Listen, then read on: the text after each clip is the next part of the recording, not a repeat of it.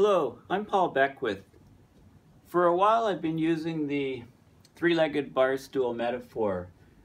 We need to declare a climate change emergency. The climate system is destabilizing. We're undergoing abrupt climate change. It's going to have enormous implications around the world. In fact, it already is having enormous implications. If you've seen some of my previous videos, I use an analogy of a three-legged bar stool. So leg one is we need to zero fossil fuel emissions. Leg two, we need to apply solar radiation management techniques to cool the Arctic. And leg three is carbon dioxide removal. We need to apply carbon dioxide removal methods to lower the CO2 levels in the atmosphere, to get rid of ocean acidification, and to stabilize the climate. Please share this video as widely as possible. Have a look at my website, paulbeckwith.net, and there's a please donate button on the menu bar on my website. Please consider helping me out financially to get this message out. It's self-funded, and anything would help. Anything would help me. So the three-legged bar stool has to be implemented as much as possible. So like I said, leg one is zeroing fossil fuel emissions. It's what Paris was talking about, trying to keep the planet below 2 degrees Celsius, and that was changed to 1.5 degrees Celsius. So let me go into some of the details of how we zero fossil fuel emissions. So if you just Google, three-legged bar stool climate, you come across my video, which I did back in March. Three-legged bar stool for surviving climate change was the title. As I say here, we must immediately declare a global climate change emergency and deploy the metaphorical three-legged bar stool solutions to stabilize the climate. Okay, so the first part is zeroing fossil fuel emissions on an emergency basis. So you've probably noticed that there's a large increase in the talk about reducing fossil fuel emissions. So just back in September of last year, this article talks about the divestment campaign. I haven't seen a lot about that recently, but the momentum has been building, a worldwide movement to divest from fossil fuels. 430 investment firms and companies and over 2,000 individuals have so far pledged to withdraw investments from fossil fuels. So that's about 2.6 trillion in assets. It is a lot higher than that because the momentum has been gaining for this type of method. Okay, so that's only one part of the what we can do. So let me bring up a sheet here. So if you go to Google Citizens Climate Lobby, and you can get lots of information on the pros and cons of carbon fee and dividend versus carbon cap and trade. There's different ways. Those are the two main methods: putting a tax on carbon versus creating a market to trade in carbon, and then lowering the total size of the market to lower emissions. But the easiest thing to implement, the thing that we know works, it works great in Vancouver and other places around the world, is a carbon tax.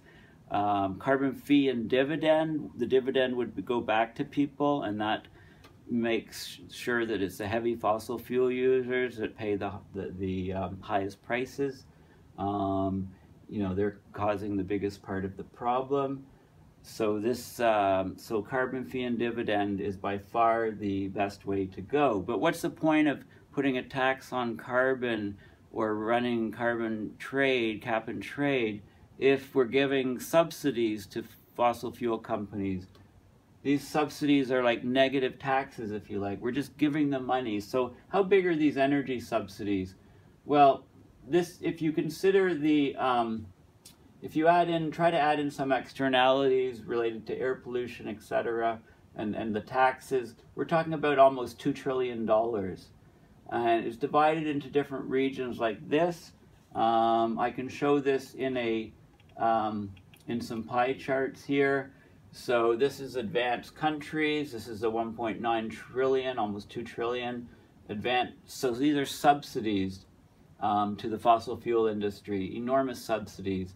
They're even higher than this because this is data, I think this is data in 2011 based on a 2013 report from the International Energy Agency, or the International Monetary Fund. Actually, it's the OECD, the International Energy Agency, the IEA, some big German banks, the IMF, World Economic Outlook, and the World Bank. So we have advanced countries here. This is Central and Eastern Europe and Commonwealth of Independent States.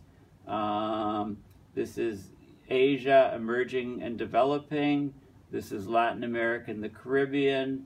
And this is the Middle East and North Africa.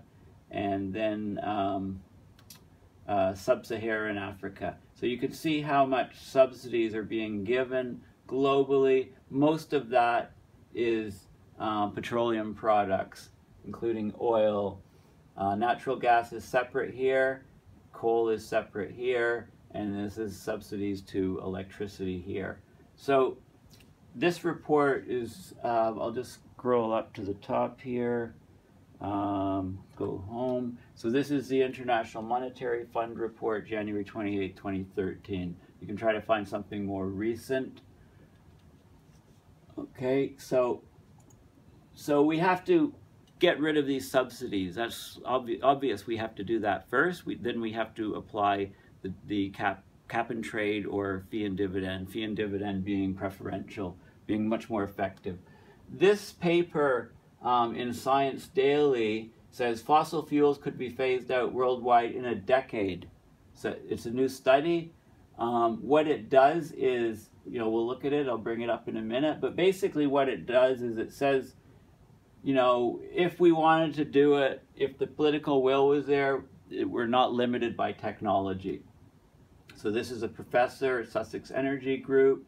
It would take a collaborative, interdisciplinary, multi-scalar effort to do it.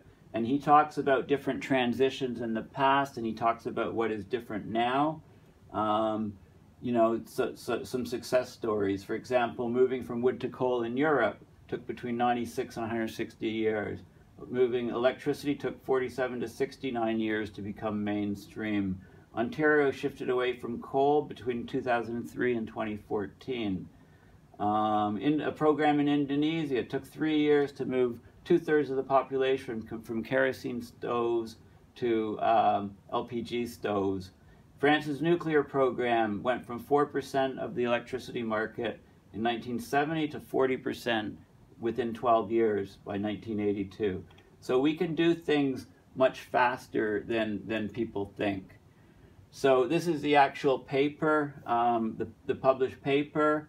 So there's some interesting figures here. This is 1800, 2000. This is canals being developed.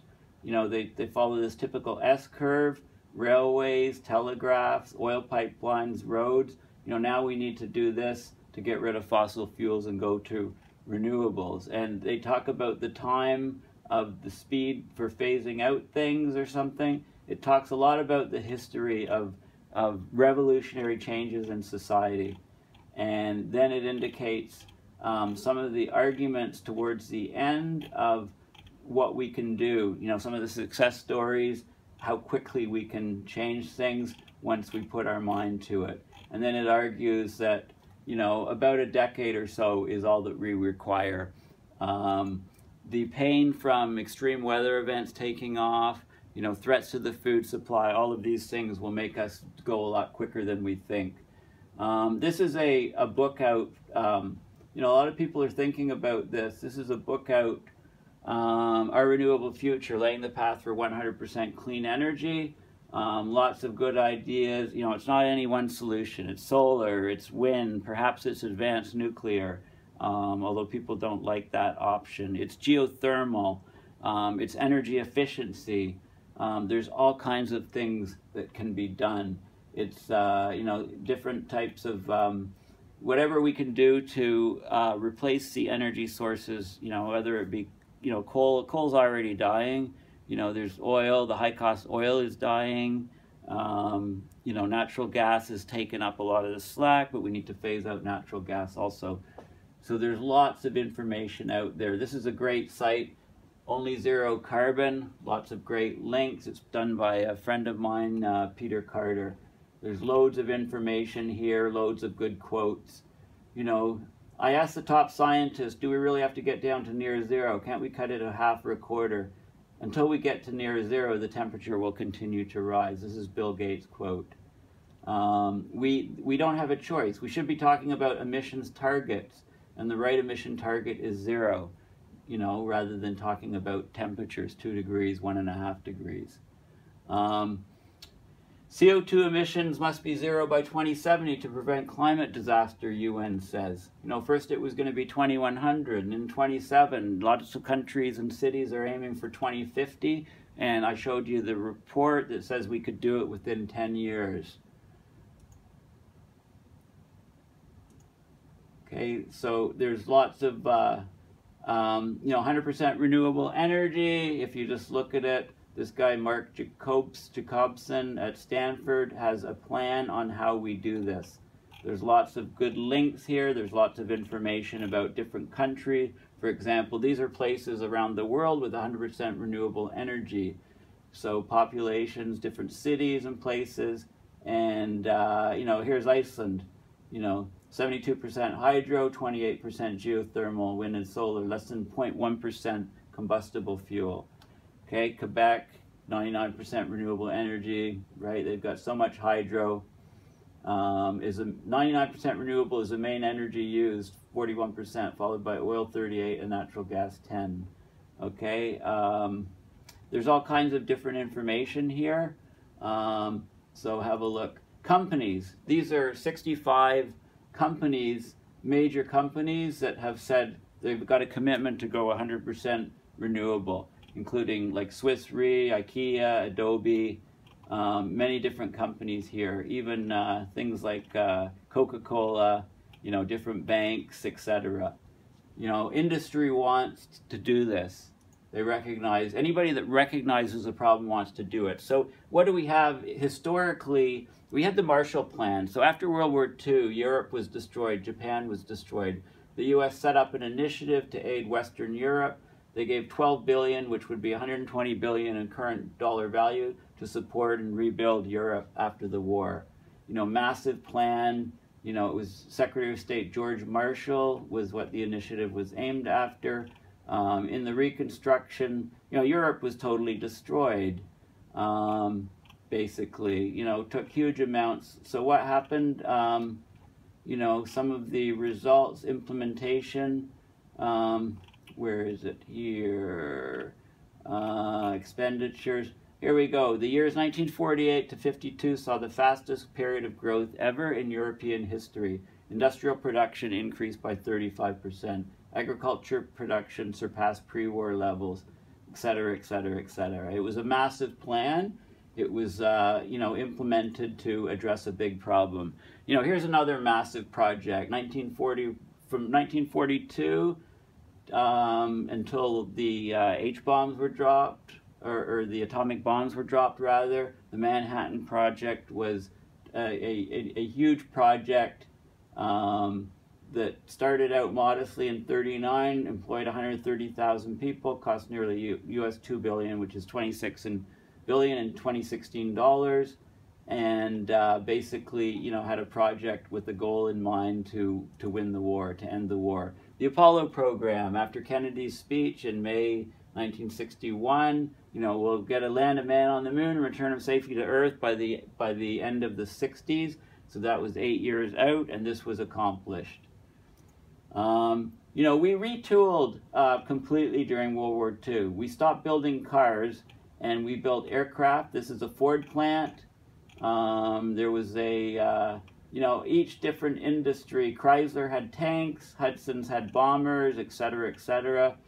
People realized there was a massive